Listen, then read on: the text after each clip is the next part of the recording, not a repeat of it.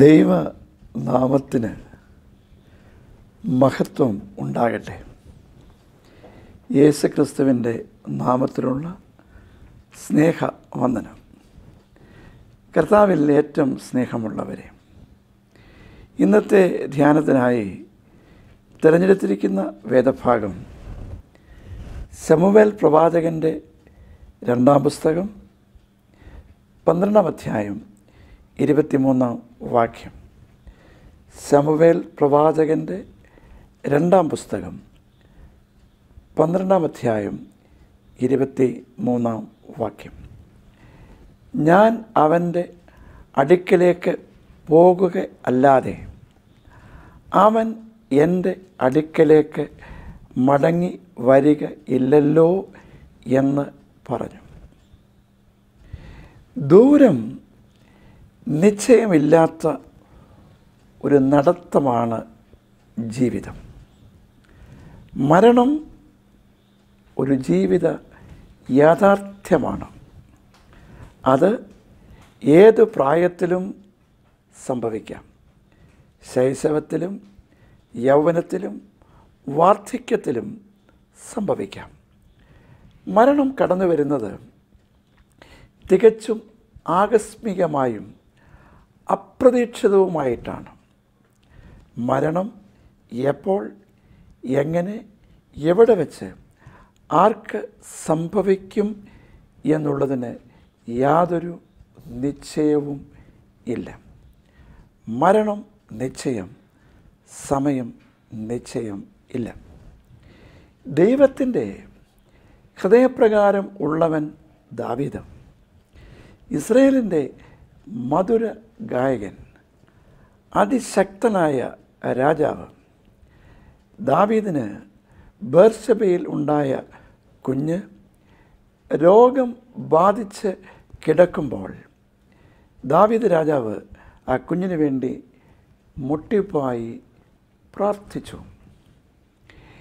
രാത്രി മുഴുവൻ നിലത്തു കിടന്ന് ഉപവസിച്ച് കരഞ്ഞ് പ്രാർത്ഥിച്ചു. പിതൃസ്നേഹമാണ് അതിനെ തന്നെ പ്രേരിപ്പിക്കുന്നത്.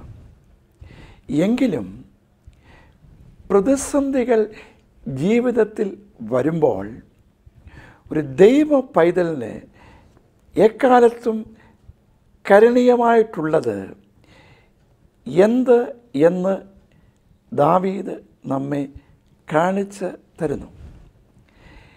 എന്നാൽ ദാവീദിൻ്റെ നിലവിളിക്ക്, അവൻ്റെ പ്രാർത്ഥനയ്ക്ക് ദാവീദിൻ്റെ ഇഷ്ടപ്രകാരം തമ്പുരാൻ ഒരു ഉത്തരം നൽകിയില്ല. ശിശു മരിച്ചു. അത് മനസ്സിലാക്കിയ ദാവീദ് എഴുന്നേറ്റു, കുളിച്ചു, വസ്ത്രം മാറി, തൈലം പൂശി യഹോവയുടെ ആലയത്തിൽ ചെന്ന് നമസ്കരിച്ച് പറഞ്ഞ വാക്കുകളാണ് നമ്മുടെ ധ്യാന വിഷയം. ഇപ്പോഴോ അവൻ മരിച്ചുപോയി. അവനെ മടക്കി വരുത്തുവാൻ എനിക്ക് കഴിയുമോ? ഞാൻ അവൻ്റെ അടുക്കലേക്ക് പോകുക അല്ലാതെ അവൻ എൻ്റെ അടുക്കലേക്ക് വരിക ഇല്ലല്ലോ. എത്ര പ്രത്യാശ നിർഭരമായ വാക്കുകൾ! ദുഃഖവും സങ്കടവും ഉണ്ടായപ്പോൾ നിരാശപ്പെട്ട് നിഷ്ക്രിയനാകാനോ, ദൈവം തമ്പുരാൻ എതിരെ പെറുപെറുക്കുവാനോ പരാതിപ്പെടുവാനോ ഒരുങ്ങാതെ ദൈവസന്നിധിയിൽ കവിണ വീണ് നമസ്കരിക്കുന്നു. 7 മക്കളുടെ വേർപാടിൻ്റെ മുമ്പിൽ യോബിൻ്റെ വാക്കുകൾ വളരെ ശ്രദ്ധേയമാണ്. യഹോവ തന്നു, യഹോവ എടുത്തു. രണ്ടിലും ദൈവത്തിൻ്റെ കരം യോബ് കാണുന്നു, ദൈവത്തെ മഹത്വപ്പെടുത്തുന്നു. പ്രിയ ദൈവ പൈതലേ, നിൻ്റെ സങ്കടത്തിൽ ഓടിയെത്താവുന്ന അഭയ കേന്ദ്രമാണ് കർത്തൃസന്നിധി. ചിലരാകട്ടെ സങ്കടവും നിരാശയും വരുമ്പോൾ ദൈവത്തിൽ നിന്ന് അകന്നു പോകുന്നതായി കാണാൻ സാധിക്കും. പ്രതിസന്ധികൾ, പ്രശ്നങ്ങൾ നമ്മെ കർത്താവിൻ്റെ പാദത്തിങ്കൽ എത്തിക്കണം. ദാവീദ് ദൈവഹിതത്തിന് കീഴ്പ്പെടുന്നു, വിധേയപ്പെടുന്നു. പ്രിയ ദൈവ പൈതലേ, ദൈവം തമ്പുരാൻ്റെ പദ്ധതിയും പ്രവൃത്തിയും നമുക്ക് ദുർഗ്രഹമാണ്. ചിലപ്പോൾ അത് ദുസ്സഹവും വേദനാജനകവും ആണ്. പ്രിയ ദൈവ പൈതലേ, ജീവിതത്തിൽ ആഞ്ഞടിക്കുന്ന കൊടുങ്കാറ്റിനെ ശാന്തമാക്കാൻ കഴിവുള്ള കർത്താവ് പരമാധികാരിയായി കൂടെയുണ്ട് എന്ന് തിരിച്ചറിയുക. ചുറ്റുപാടും എന്ത് സംഭവിച്ചാലും കടിഞ്ഞാൺ ദൈവത്തിൻ്റെ കരത്തിലാണ്. ഭക്തനായ പൗലോസ് അപ്പോസ്തലൻ്റെ വാക്കുകൾ ശ്രദ്ധിക്കുക.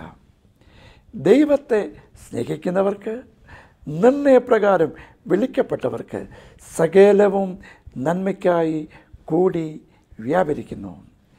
ഇപ്പോൾ എനിക്ക് ഏറ്റവും കയ്പായത് സംഭവിച്ചു, എന്നാൽ അതിനെ നന്മയ്ക്കായി മാറ്റുവാൻ കഴിവുള്ള ഒരു കർത്താവ് എനിക്കുണ്ട്.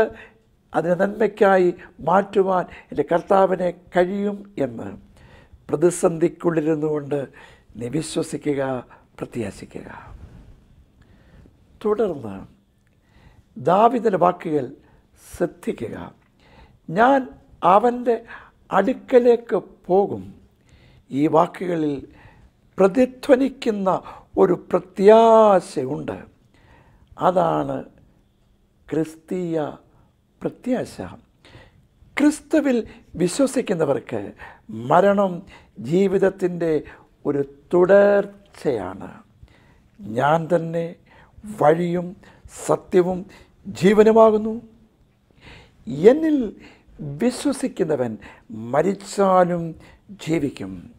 ജീവിച്ചിരുന്ന് എന്നിൽ വിശ്വസിക്കുന്നവൻ ആരും ഒരു നാളും മരിക്കുകയില്ല. വിദേശത്ത് കഴിയുന്ന മക്കളുടെ അടുക്കലേക്ക് സന്ദർശന വിസയിൽ നാം പോകാറുണ്ടല്ലോ. 6 മാസം 3 മാസം താമസിച്ച് തിരിച്ച് പോരുന്നതിനുള്ള സർക്കാരിൻ്റെ ഒരു അനുമതി പത്രമാണ് വിസ.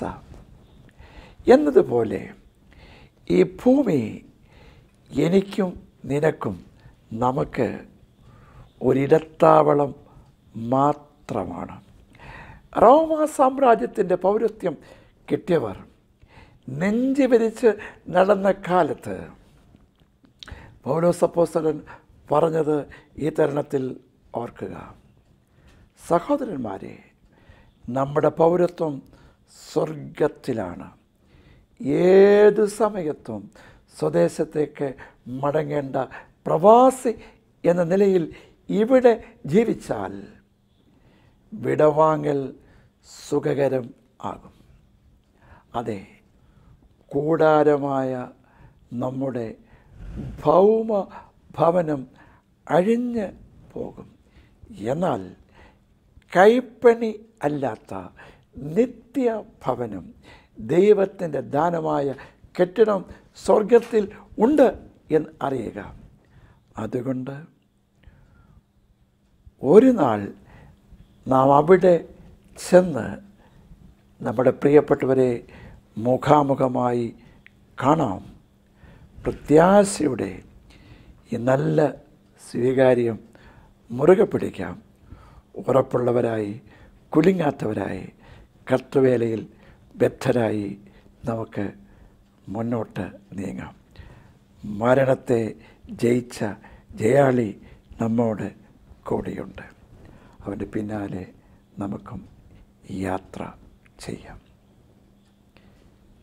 ഈ വചനങ്ങളാൽ ദൈവം നമ്മെ ആശ്വസിപ്പിക്കട്ടെ. കർത്തൃ ശുശ്രൂഷയിൽ സ്നേഹപൂർവ്വം നിങ്ങളുടെ P.K. Zachariah.